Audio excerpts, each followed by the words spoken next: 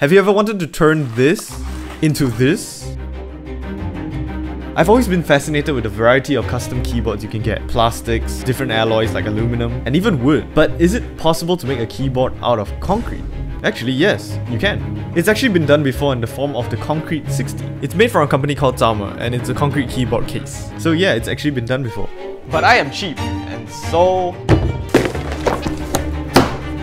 we're doing it ourselves. But first, let's get back to where it all began. Back in July 2021, I did a thing where I poured concrete into a keyboard case to help its acoustics, which didn't really work. But ever since then, I thought, instead of having the concrete in the case, why not have the concrete be the case? And with that, I started planning and prototyping. And after 3 minutes of hard work, it is finally done. Wait, no, that's the wrong thing. The plan. We'll make a silicone mold out of an old keyboard case, pour the concrete into it, wait a few days, and boom, concrete keyboard. It's pretty simple. And yeah, that's the plan. Also, I spent so long working on this plan that I actually grew a mustache. Which means... it's time for ManScaped! Whoa, okay, I know you're today's sponsor for the video, but could we just please tone it down a little? Here we go. ManScaped. Wait.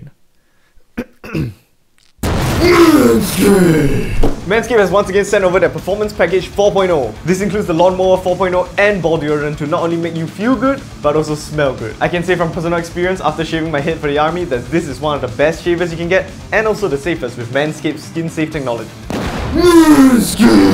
ManScaped also just released their new Boxers 2.0, and with them you'll be getting both style and comfort. And comfort being the new dual pouch design. A dedicated space to cradle your private parts, which just feels great. Go to manscaped.com today and save 20% plus free international shipping if you use code Squashy at checkout. That's 20% off manscaped.com with code Squashy.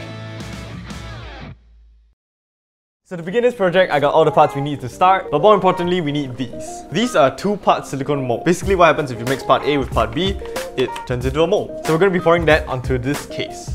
It's a pretty old case, you've probably seen it in previous videos. And so it's going to be our sacrifice to make the mold. And with all that said, let's get started, shall we? That sounded so cringe. I should have said like, let us commence forth! So I mixed part A and part B together and poured it into the makeshift mold. Oh, that's not enough. Oh no. So clearly 2 bottles isn't enough. I actually used 3.5 bottles. So I'm using the heat gun to get rid of some of the bubbles that are stuck inside. And after heating up the mold, I had to wait 6 hours for it to dry. Bro, oh my god. Now you may notice the mold actually changed from a different box. And that is because the previous mold, the makeshift mold, kind of leaked. So it leaked? So yeah, I had to change it to this box. After taking out the mold, I had to cut out my keyboard because I spilled a bit and take it out of the silicone mold. Now this was my first time working with silicone, so I'm not really good at it. But yeah, here's the final result. Whoa, no way! No way! Alright guys, so the keyboard mold is done. And it turned out a lot better than I expected. So all we have to do now is mix the concrete, pour it in, and wait 2 days. Alright guys, so it's actually been a week since I've made the pour. Finally dried. It actually takes about 24 to 48 hours for concrete to dry, but it cures within 7 days, so it's been 7 days. I'm kind of scared to actually open it because it's been kind of brittle at the side. So yeah, the worst thing that could happen is probably the thing cracking into half, but let's hope it doesn't. And so I pried open my keyboard from the mold. You know, I'm a pretty strong guy and this keyboard was just not coming out.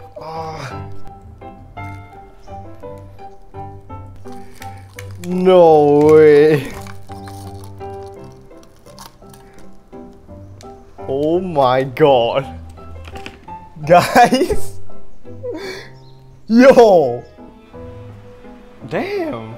So guys, to my surprise, it actually worked. I half expected it to just crack into half while I was taking it out, but I mean it's here and it is a unit. Dude, the amount of detail that this keyboard has is actually pretty good. It even has the USB port, which I expected to drill myself because there's no way concrete can be this accurate, right? So yeah, I didn't actually expect this to work, so I didn't really buy parts to make this keyboard.